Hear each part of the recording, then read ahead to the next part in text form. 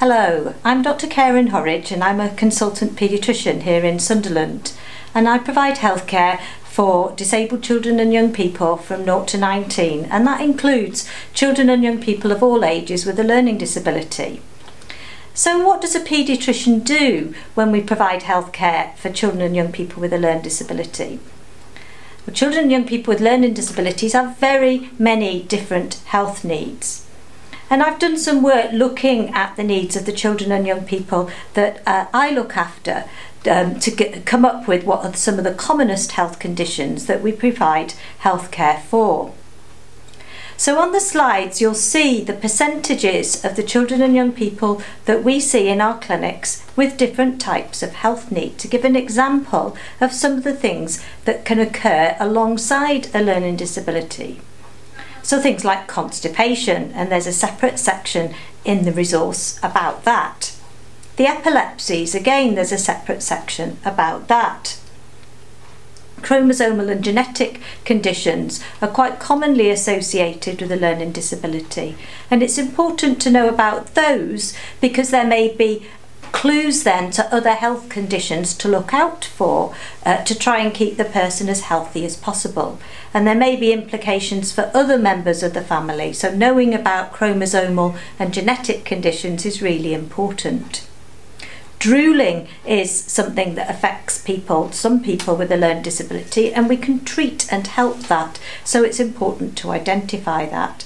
Also gastroesophageal reflux, where you get acid coming up, and that can be really quite painful, and again really important for us medics to identify that and to address it. There can then be problems with pain in the muscles or the skeletal system, and problems in the way the person is walking, called their gait. There may be issues with being too heavy, and that's called obesity. And again, that brings extra health risks, so it's important for us to identify it because there is help available and support. There's then a whole raft of difficulties that can occur around emotions and behaviours, and again these are really important to identify because there are specialist teams that can offer positive behavioural support and approaches to help the child or young person with their emotions, their anxieties, their behaviours, their autism spectrum conditions and so forth. There can be difficulties with speech or language, and also with eyesight. And again, all of these needs are important to be identified as part of the overarching care plan so that it can all be addressed. Things that families might have to manage for the child or young person, things like bowel incontinence and urinary incontinence or bedwetting.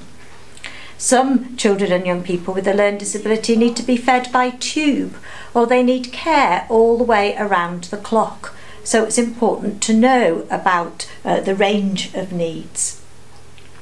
Sometimes families tell us there are issues within their family, so they might have more than one child with a learning disability, or they might be caring for another family member, or there may have been family breakdown, putting extra stresses on the remaining family members. There may be issues at school that are brought to us as paediatricians to try and help advocate about, because we want children with a learning disability to have all their needs correctly identified as early as possible and to be included as fully so that they can participate in learning and all the activities they want to do. We want families to have the information that they need and to be well supported. So I've done this graph to show that most children who come to a general paediatric clinic are going to be coming along just with one need. So it may be their asthma or their constipation. They come along, they get seen, and then off they go.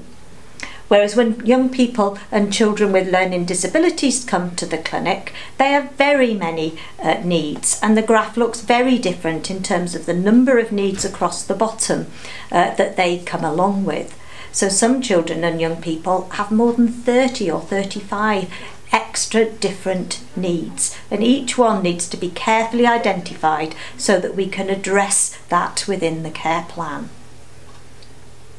This graph is quite complicated, but if you look at the detail, it shows the difference in needs between children and young people with a learning disability and those without a learning disability, all together in the same place.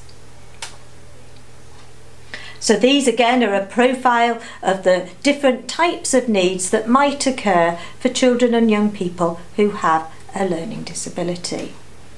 I think it's really important for families to know of the sorts of health needs that might arise so that they can ask the right questions when they go to see their doctor and make sure that all the bases have been covered, that everything can be identified early, prevented where possible, treated promptly with the best possible outcomes. Thank you for listening.